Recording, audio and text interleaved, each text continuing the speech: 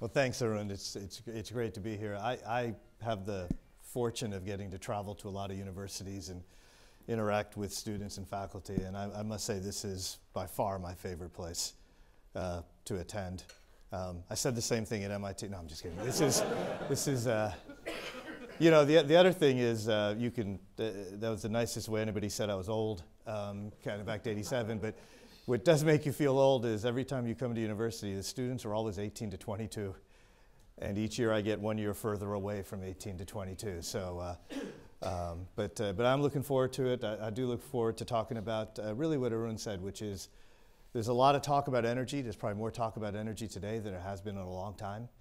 I'm going to talk, in this talk, I'm going to talk a little bit about the external environment. This is a technology talk, so I'm not going to spend a lot of time on policy or the other elements. They're obviously very important, but I really want to talk about the role of technology from an outside perspective first, and then bring it back internally, and I'll talk a little bit about the work we're doing within our labs at ExxonMobil, and talk about the solutions that we're working on, which we think are part of the solution.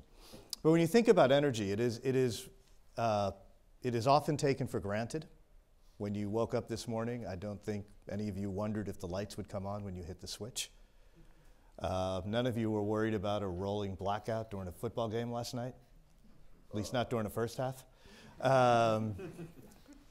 But you know, we live in a world where if you have it, you take it for granted, and if you don't have it, it's magic. There's still about 1 billion people who don't have access to energy, largely in the developing world, and quite frankly, that's the goal. They want the same quality of life we have, and while people always think about cars and airplanes, the reality is everything in this room is either a direct derivative of energy or one step from energy. So whether it's the clothes we're wearing or the upholstery or the carpeting or the computers, everything is tied to energy. So it really is quality of life. It's simple things like washing machines, it's simple things like medicine, and all those have a huge energy component. So it is everywhere. It underpins everything. You know, you hear people say energy is essential to life, and I certainly believe that. And now we're faced with the challenge of how to continue to grow energy supplies as 7 billion people become 9 billion people.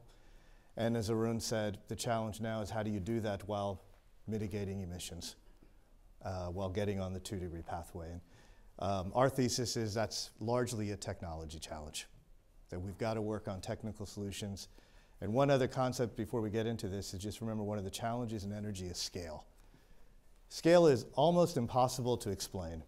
So I can wow you with the units of hundreds of millions of barrels a day and gigatons and gigawatts, and no one really knows what well, Stanford students know what a gigawatt is.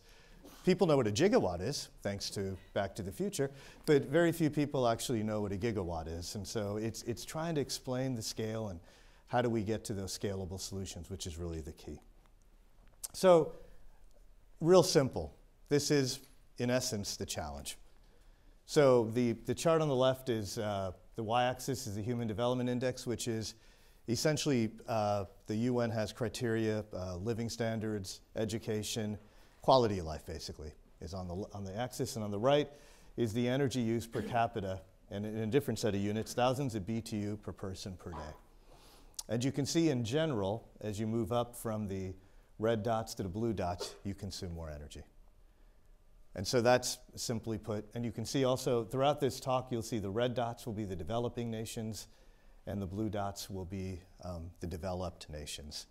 And you can see the disparity between the developing and the developed, and obviously the developing nations want to get into that upper right quadrant where they can have the quality of life that we all enjoy, and to do that, the access to energy is needed. Now, the challenge, of course, is the good news is we have the energy. So for much of my career, we were worried about not having enough energy, and now we have a lot of energy. But as often, once you solve one challenge, another challenge arises. This is the second challenge, and that is how to manage the emissions. And you can see this data, again, OECD versus non-OECD, and you can see the energy-related CO2 emissions, and you can see the tip where it went from the OECDs to the non-OECDs, largely driving this. And that is essentially, you'll hear this phrase often used, dual challenge. That is the dual challenge. How do you do chart one, which is easy because we have lots of energy? Chart 2, it's easy to control emissions, limit demand. But you don't want to do that. So how do you do the dual challenge? How do you solve the dual challenge, which is providing affordable, scalable energy to a growing middle class, to a growing population, while reducing the risks of climate change and reducing emissions? It's a simple question. It's a very difficult question to answer. So let's talk about this. So how do you do this? Now, many, many, many years ago, you guys can do the math, I was a chemical engineering student, and I remember the first thing we learned in chemical engineering was when you get a problem, the first thing you do is read the problem. The second thing you do is reread the problem, okay? The third thing you do is draw a picture of the problem, which in my world, everything was a box, and every triangle was a nice little isosceles triangle. And the fourth thing you did was listed your assumptions and your pathway. So you were 4 or 5 steps into it before you even started trying to solve the problem. And so I'm going to spend a little time talking about, well, how do you define the problem? Because you could make it a real simple problem. 9 billion people, 2 degrees. That's the problem. But the reality is you have to go at least one level further, and you have to say, well, where are the emissions coming from? And I'm going to call it 3 sectors. It shows us 4, but I'm going to put buildings in with electricity generation. So it's transportation, it's power, and it's the industrial sector. So we've gone from essentially 1 problem, maybe 2, if you said it was OECD and non-OECD, and we've gone from 2 to 6, because you have 3 sectors, and each sector is going to have a unique suite of solutions. So where in the power sector, you're really chasing for an electron. In the industrial sector, if you're trying to make plastic, it's really hard to make plastic out of an electron. You need a CH bond to make a polymer. And so you've got to balance, and you've got to get a field of answers across each one of the sectors. And then while you could easily say it's OECD and non-OECD, it's really country specific. And in fact, in large countries like the US, it's often state specific. So you can see how a simple 1-sentence dual challenge problem can expand into 50, 100 plus questions, all which have to be solved more or less simultaneously to get to the 9 billion people and 2 degrees. So that's the science problem. And again, it's really instructive to think about this across the sectors. And you'll hear, depending on what you read and what you follow, emphasis on one versus, they obviously interrelate. So if you electrify the cars, that will put more pressure on the power grid. And so there is an interconnectivity as well. Not that the problem isn't hard enough. You now have codependent, dependent variables as well. So that's a way to think about this challenge, and that's certainly the way we think about it. We want to come up with robust solutions across the sectors, and then ultimately we will talk about carbon capture and things like that, because those cut across all sectors. If you can just somehow pull the CO2 out, that obviously is a changing approach as well. Now, I said I was going to spend most of my time on technology. I think there's only 1 or 2 charts here that have anything to do with either policy or some sort of a modeling basis. And of course, who else better to use than Stanford here? So this work was done at Stanford a few years ago. And again, this is a very simple chart. The y-axis is basically energy efficiency, getting more efficient, using less, higher miles per gallon cars, lighter weight plastics, et cetera. The x-axis is literally decarbonization, pulling CO2 out. Each dot is 5 years. So the dots begin in 1980 through 2015. And what you see is the emissions from 1980 to 2015, and then extrapolated out to 2040 based on public information, NDCs, things like that, okay? And then on the purple-blue line there, obviously to get to 2 degrees, it's going to be a combination of decarbonization and efficiency. And so that's a hypothetical 2-degree line. And what you'll see, and this shouldn't surprise anyone in this room, is over the last 25, 30 plus years, we've really been going down the efficiency axis. And we all live it. Our cars are more efficient, the plastics are lighter, everything around us has gotten more efficient. And so you can see the vertical change. Now, to get to the line we want to get to, though, we have to continue to do everything we can to be more efficient, so that continues to be important. But ultimately, you will have to look for ways to decarbonize, to actually pull CO2 out. And we'll talk about the technology set there. But again, this is another way to frame the question in terms of what are we trying to do and what type of urgency, what type of speed do we need to move it at.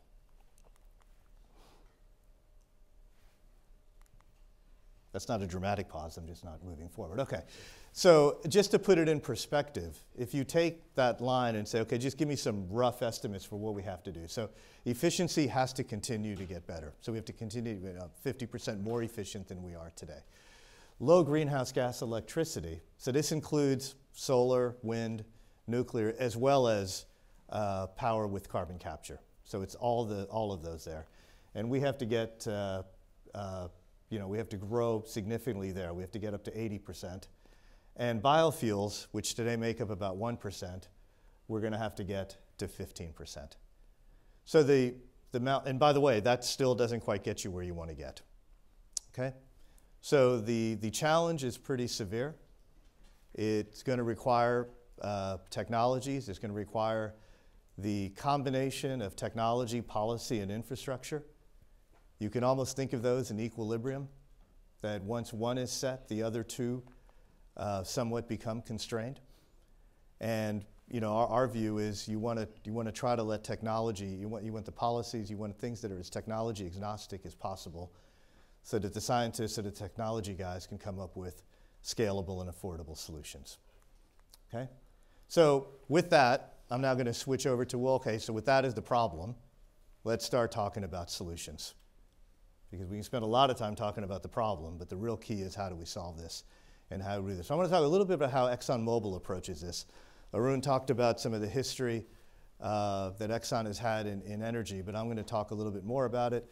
And then I'll pivot into what are we actually doing today in our labs that some of you may have read about, but I want to talk about that as well. So let's talk about how do we think about this problem. And this, if you boil this down, this is fairly logical, okay?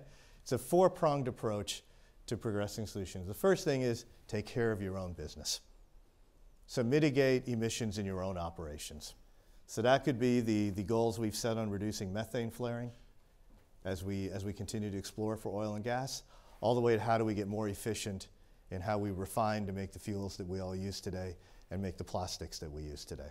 So first step, mitigate your own. Second step, take care of your customers. Provide solutions for those in adjacent businesses. So that could be the polymers we're making that go into the automotives that make the cars lighter. That could be the motor oils, Mobil 1, which I'm sure you all use. Mobil 1, again, makes increases fuel efficiency. So it's providing energy options for customers, natural gas, making that more available as a alternative to coal, for instance. Huge emissions reduction if you do that switching. Step 3, you got to talk about it. You have to engage in the policy. You have to engage in places like Stanford that has that rare combination of unbelievable science capabilities and unbelievable policy generation.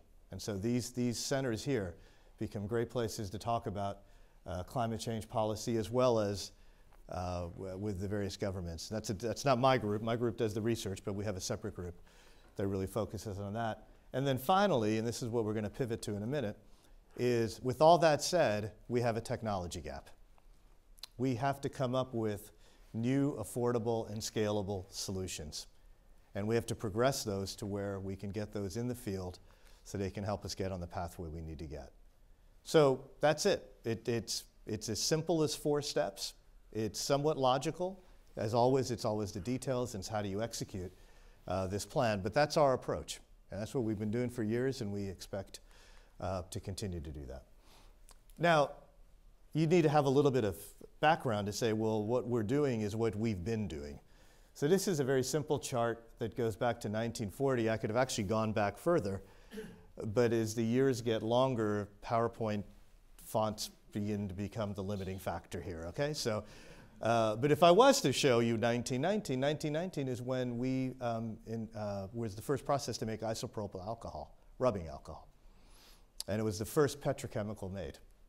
And it was made from propylene in a refinery And again, propylene plus water with an acid catalyst will give you isopropyl alcohol. And that, back in 1919, you used dilute sulfuric acid with propylene to make isopropyl alcohol. Now, the world had rubbing alcohol before then, but this was the first time that we made it as a petrochemical, and it changed the scalability of isopropyl alcohol.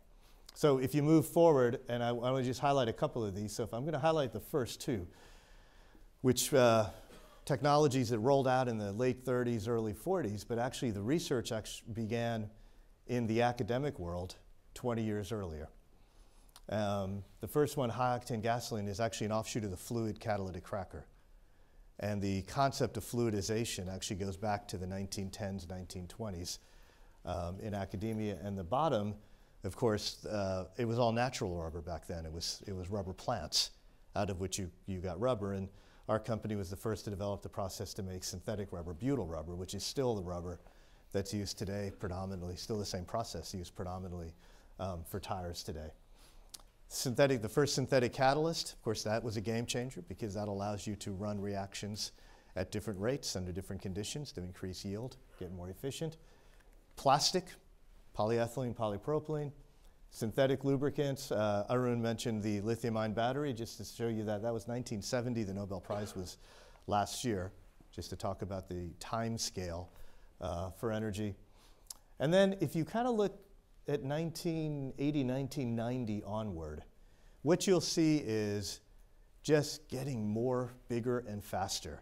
So deep water becomes ultra deep water. Thin plastics become ultra thin plastics, right? Horizontal drilling becomes extended reach drilling. Plastics become specialty plastics.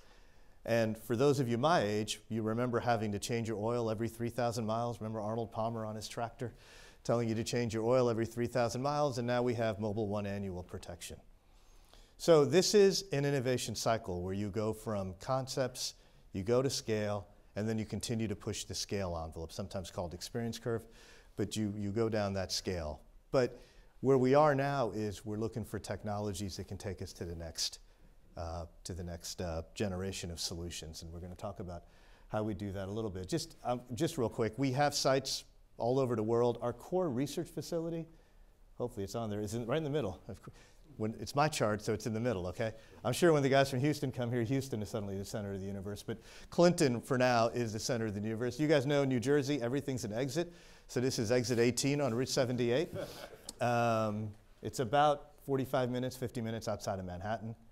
And as Arun said, it was designed to be an innovation center for energy. It opened in 1983. There was actually a science article written on the opening of a building, which is a little bit rare for science.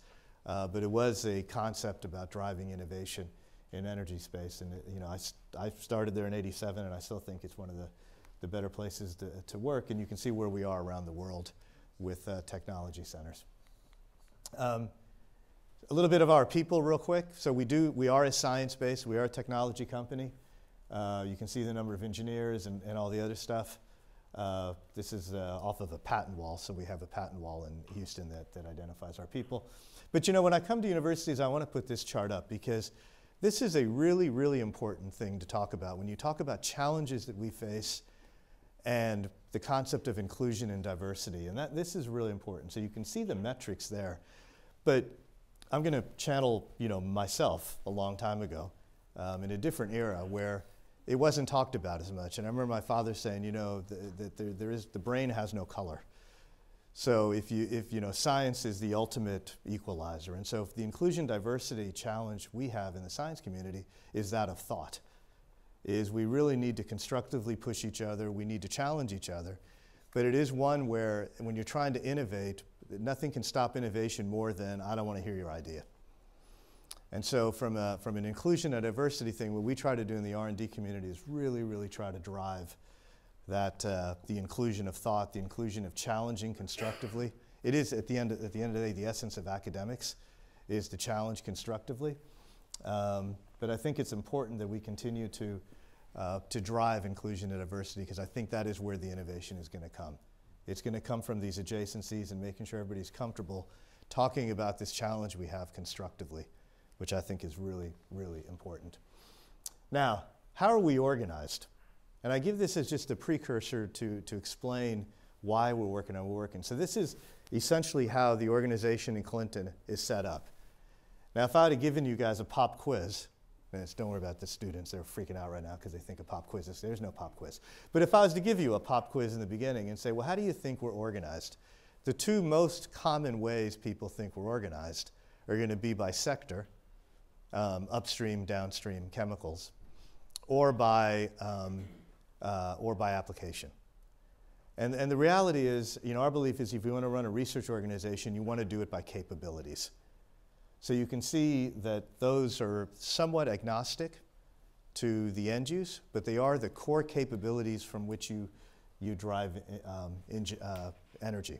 So you have the physics, the computational physics, the engineering physics, you have the sort of the catalysis and the separations, and within the separations, you're going to have gas separations, you're going to have liquid separations, you're going to have gas-liquid separations, things like that. Materials. Materials play such a big role in our world, whether it is the actual catalyst or whether it's a membrane or whether it's the final product, the polyethylene film, the polypropylene film, et cetera. So materials are very important. And then over on the right, you have hydrocarbons and then what we call emerging energy, which if this was Jeopardy, you'd call it the potpourri round, right? It's the all of the above. It's the staying aware of what else is going on, because while we're working in our space, it is critically important from an R&D standpoint that we know what the adjacent spaces are doing. That you don't get the tunnel vision and you're only focused on what you're executing, you don't realize that there's a better idea. And when you're in a transition, as we're in right now, it is extremely important that you're watching around you as you do this. And so on the right, you see things like organic chemistry, climate science. Arun mentioned IPCC. We've been co-authors or authors on many of the reports that come out from there, thermodynamics, and more bioscience. Now that is the newest section in our group. We didn't have actually we had a bioscience years ago.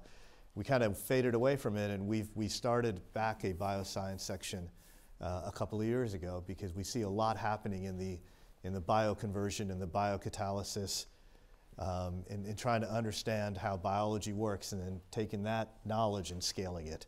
It's also where the algae program resides, because of the biology and the capabilities to do gene editing and gene sequencing and things like that, which are huge fundamental enablers for what we're trying to do.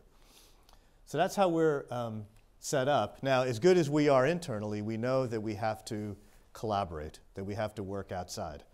And so this is just a quick look at how we're working across what, these are called energy centers. So Stanford has one. You can see the ones that we're working with across the top.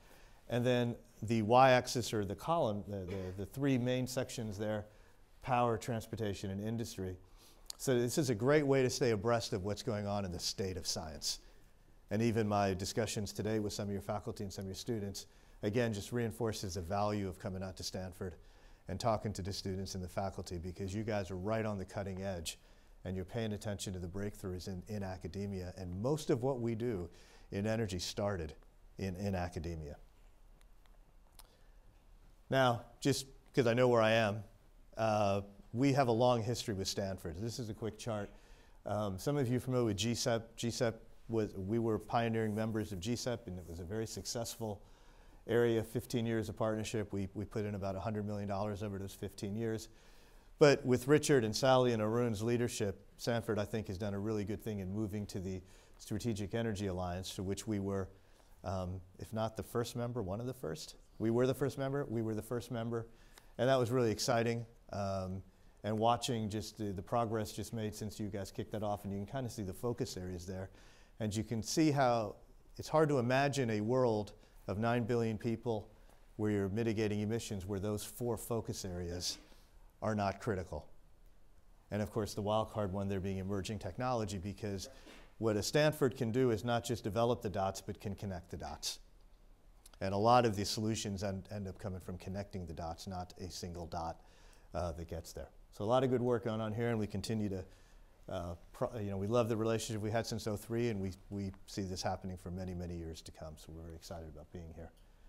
Okay, we also want to talk about the work we're doing with national labs and also with smaller companies, the rest of the value chain, if you will. So we signed an agreement with the DOE last year a 10-year agreement to work with the national labs on developing energy solutions.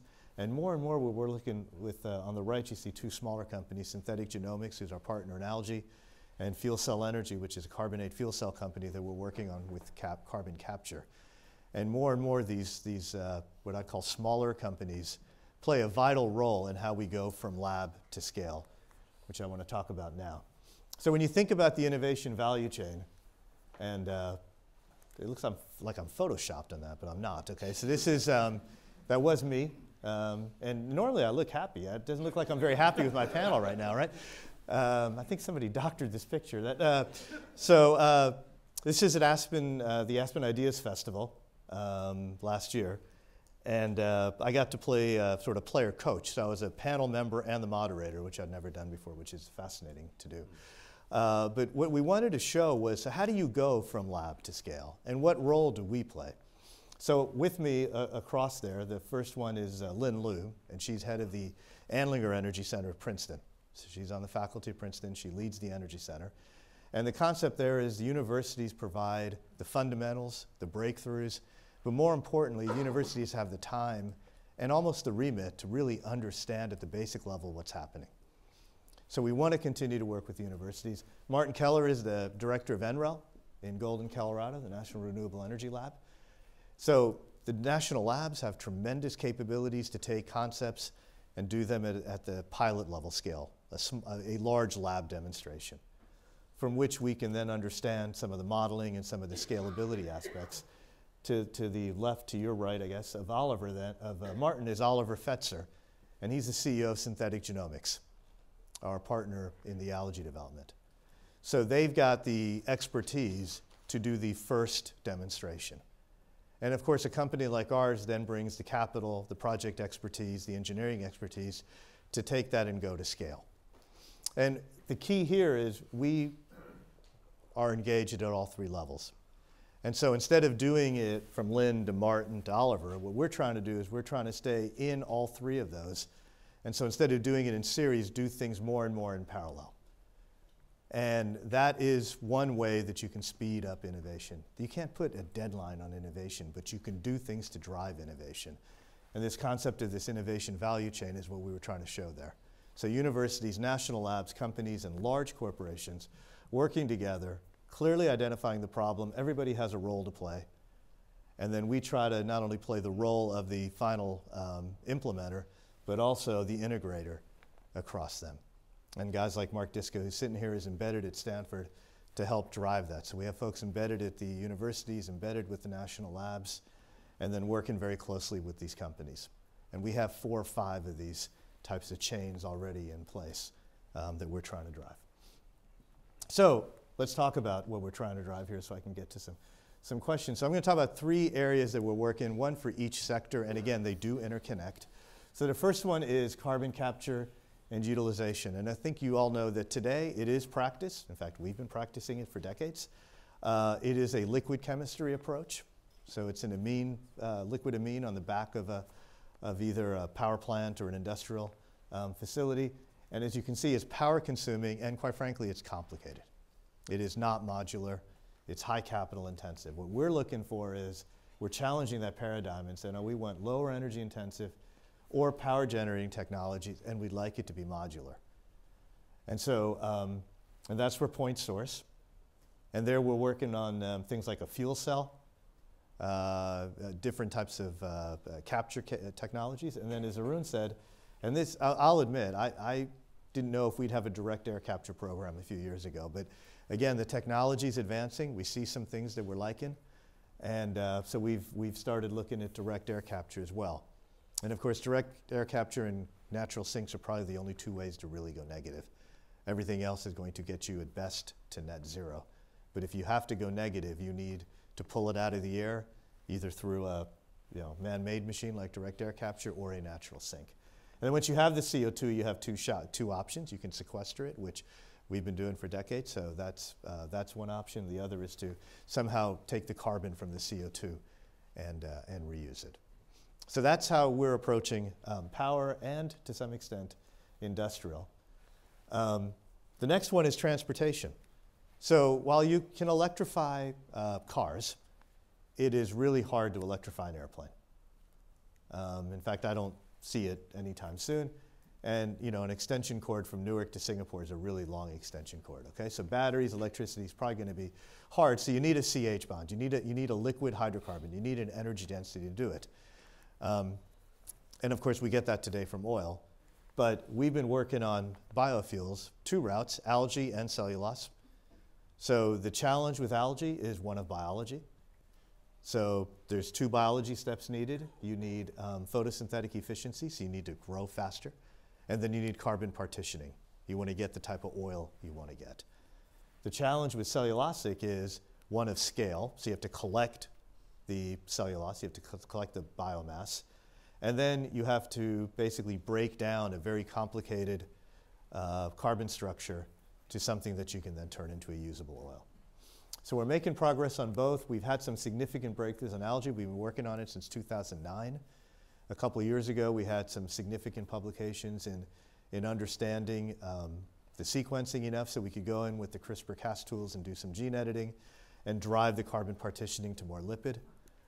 We still need improvements in productivity. We still need improvements in the carbon partitioning. We're making good progress.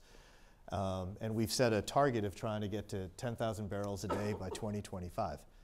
Now, 10,000 barrels a day when units are usually millions of barrels, okay, is not a big step, but we do believe if you can get to that, you can then scale from that. And so again, it's demonstration of a scalable quantity so that we can then go to scale. On the cellulose, we're still working with several partners, and we have not set a target yet, so that'll give you some feel for where we are in the development. But there is a lot of cellulose, and we think that's going to be part of the solution as well. On the industrial process, lastly, this is steel, concrete, refining, and chemicals. And they're all energy intensive. And in fact, if you look at refining and chemicals, they're high temperature, high pressure for the most part. And so how do you do that? How do you do separations without using temperature? Well, you could use membranes. So we're advancing membranes with Georgia Tech. We're working with some other institutes on how to do separations. It's a materials game. And on the reactor design, can you come up with reactor designs or reactive distillation, things like that, so you can lower the energy intensity of the reactors? Again, it's a paradigm shift away from where we've been, but it's needed if we're going to try to get to the emissions we need. And ultimately, fuels and chemicals, steel, concrete, those are going to continue to be key components of our society. So let me play Connect the Dots. So when I left you, remember the old Batman episodes where you had the one episode and you didn't know what was going to happen, and you had to wait 28 minutes, or you had to wait a week for the next episode, okay? So I left you with the dots not quite hitting the line, okay? And I said, look, we got a lot of ideas on efficiency, but we don't really see any way to go left. We don't know how to get the decarbonization. So I want to now take those three areas and just show you a hypothetical, what would happen if we did it. So we have to continue to be more and more efficient. So that is sort of a big time emerging area at the top universities is what's called process intensification. So do better heat integration, do better energy management, work on better catalysts, things like that. Continue to do process intensification. And then as you go to decarbonize, two things that can help you get there. One is biofuels, because algae obviously utilizes CO2, and then carbon capture.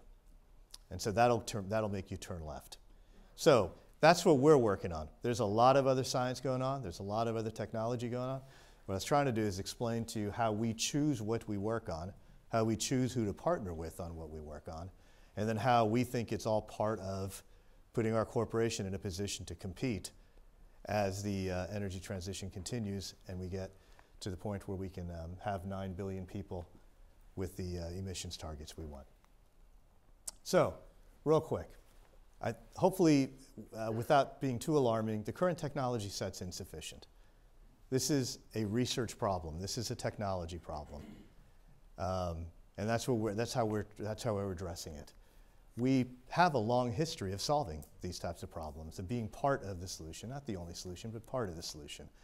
And so we think we understand how to go from lab to scale. We think we understand the types of capabilities we have and how they could apply to the solutions we need. So we want to work on that. And then we're taking that long history of science and engineering and that commitment to R&D, that our corporation has and looking on developing the next generation solutions. So that's a quick tour of what's going on outside, how we think about it inside, and then what we're doing to operationalize our capabilities to address the dual challenge. Again, thanks so much for coming out on a Monday afternoon, and I've got a few minutes if there's any questions.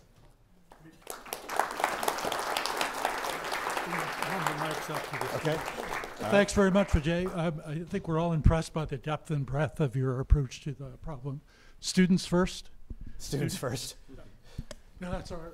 Some people take this for credit and they actually have to ask questions. Well, that was actually one of my questions. How many of you are here because you have to be, because there's attendance being taken, okay? I mean, that's always the humbling part of these talks, right? And you realize that 80% don't want to be. Okay, go ahead. Hi. So you mentioned developing countries and affordable energy. I'm from a developing country, and in addition to all the challenges you mentioned, we also have what I would call like a democratic challenge, because we are improving our sustainable energy, but our low-income communities, they don't have access to it because clean energy simply does not exist to them because they live far away from big cities or from industry zones.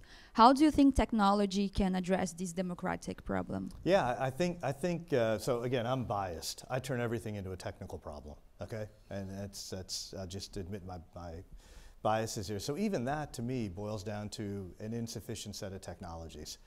So even though we have expected mass urbanization to occur over the next 20, 30 years, there's still going to be the mix of rural and urban. And so a solution for a mega city, you know, a city of 10 million people, the type of grid you're going to need, the types of solutions, is going to be very different than if you're in a rural area where you might be able to get by with a more distributed solution. You might be able to, that might be a place, depending again on other aspects of the country, where solar panels combining with small-scale storage could fit. And then for the larger cities where you need the mass quantities of energy, you might have to have a bigger grid and have different sources. So I think it comes back to understanding what the problem is and defining the problem and then developing a suite of solutions, of which we're developing some and others are developing others. But then bringing all those solutions together and figuring out which ones you are. Right now, I can draw whatever analogy you want. I mean, I go back to, you know, kind of academic things where you have on one set you have solutions and on one set you have problems, and right now we have more problems than we have solutions. So we've really got to build up our arsenal of options such that your community or any other community can look at those options and say, okay, what fits best? And that comes back to that equilibrium between technology, policy, and infrastructure, because I think we got to get the technology weight up a little bit and understand a little more what the technical options are as we determine what else we need to do. It's a really good question. It's the essence of the challenge. It isn't a singular solution. It's really focusing on what the problem is. Hi. Thank you for that talk. That was a good fake out because it looked like he was asking the question, and that was very good. So you gave us some kind of concrete projects you're excited about in carbon capture and biofuels, and I was wondering, as a non-expert, if you could give a project or an example of something you're especially excited about in that industrial and adjacent sector. So, so on carbon capture, I'm going to, and again, if you look me up, you'll probably see me talking about these various things, but I'm going to talk about the carbonate fuel cell. And what do I like about the carbonate fuel cell, and what excites us about that is, it is, as far as I can tell, the only material that can concentrate CO2 and generate power. So it basically accepts CO2, and then as the CO2 goes across the film, it concentrates the CO2 on the other side, and it generates power. So that is a paradigm shift. It's modular. It's a battery, right? It's a fuel cell. And so the power sector should be comfortable with something that's modular and looks like something they're comfortable with versus having a chemical plant on the back of a power plant. So that's pretty exciting, and you know, we've set some targets out to try to advance that technology to where we can understand whether or not it can actually work. The challenge with some of these things is, okay, to work in an industrial setting, you have different sets of impurities. The problem in industry is not the core concept of the chemistry, it's the stuff that happens in the real world. It's the impurities. It's that it's not always, in a lab, it's always the same temperature and the same pressure and everything is ideal. And then you go outside and life happens. So it's really understanding the robustness of some of these technologies. So that would be on carbon capture. And then on the biofuel side, I'm going to go back to the two things. We're very excited about algae. Again, when it comes back to algae, algae is an organism that is pretty well understood. With the breakthroughs, the breakthrough we had in algae, we started in 2009. The breakthrough in 2017 was actually enabled by two things that weren't even invented in 2009. The first was the supercomputer, so you can just sequence that much faster, because there is a bit of trial and error to this. And the other is the gene editing tools. So part of this challenge that we have is one of patience.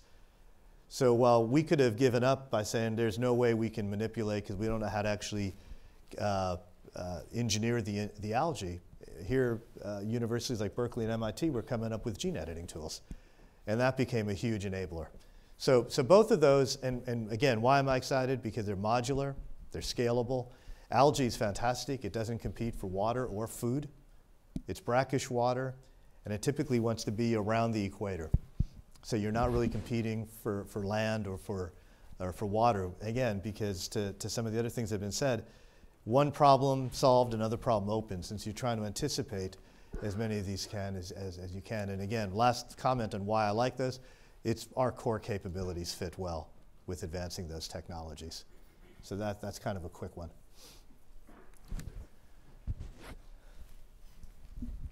Thank you. So I really love the work you guys are doing, but let's zoom out a little bit. So you guys have been in the industry for more than like 5-6 decades. Yeah. And the problem is, why would we as a society trust you guys to spearhead the innovations that will actually be both affordable and at the same time solve the climate change issue? Because the clock is ticking, and you guys really need to stay in business, to be honest. Yeah, well, that's true. I mean, we have shareholders, we have interest. But again, one of the reasons why I wanted to show you a look back was not to say that it's a guarantee that it happens going forward, but to show that it's always been, this is an incredibly technical industry. In fact, it's underappreciated how hard energy is. And I'll just give you a quick example and I'll answer your question. If you want to be a pharmacist, what do you study? You probably study pharmacy. If you want to be a chemist, you study chemistry. If you want to be in energy, what do you study? And in fact, energy may be the only discipline, the only industry that requires every sector of engineering and every sector of science. So while others may hire a geologist, they're hiring a geologist because the geologist is smart. We're hiring a geologist because we need to understand rocks. We need to understand how to do sequestration safely. So to solve this problem requires that interdisciplinary approach. It also requires, to your point, project expertise because of the scale.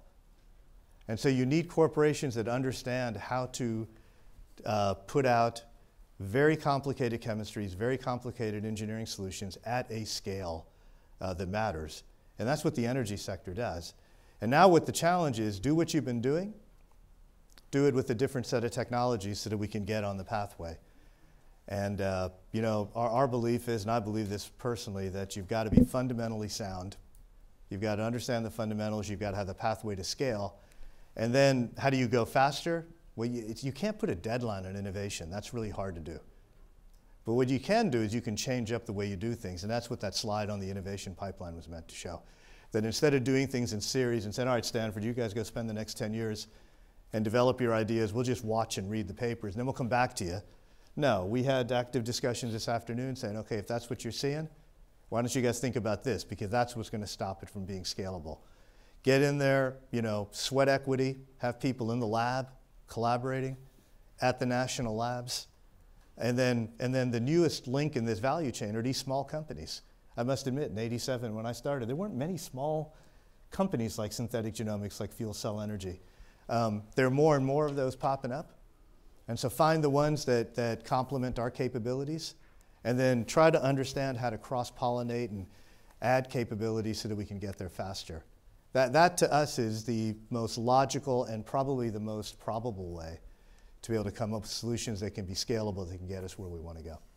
It's a really good question, though, and I think it's one that, quite frankly, we all ought to challenge ourselves on, is how do we do this more efficiently? And a lot of it is communication. A lot of it is how we work together. to get this done.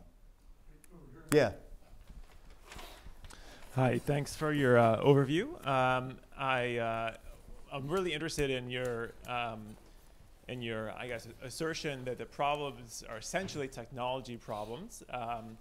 I did GSEP research myself when I was here, and I'm really excited about Exxon's continuing engagement. It's really important. And at the same time, I can think of, and I'm sure many others can think of, maturing technologies that are having a hard time getting a foothold in their respective markets, which has a lot to do with market structure and business incentives. And so I guess I want to offer a friendly addition that the technology is absolutely necessary, and sometimes so too are the business incentive structures and the market structure.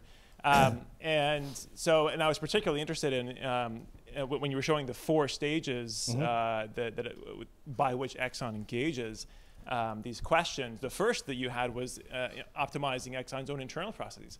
So with the broader question in mind of what is driving these from the market perspective, I was interested to hear if you can share any insights on what is the internal ExxonMobil business case for doing things like reducing methane leakage or for process intensification. How does that look to the what is the investment case for those, to the business managers who need to sign off on the necessary investment? Well, so let's first start with the most logical thing, which is you'd much rather capture the methane and sell it than not. Okay, so there's obviously an incentive to being as efficient as you can be. So it starts there. There's never a downside to efficiency. And I think what has happened is as we understand the various components of efficiency and our analytics get better and our ability to understand where we have value leakage is what we call it. You want to try to close those value leakages. There's a huge business proposition to being more efficient. The second part was? That was it. What does the business case look like? Yeah, so that's the business case. And then, I think it comes down to just that. There's never, rarely is being more efficient a bad thing. And it's just how you define more efficient.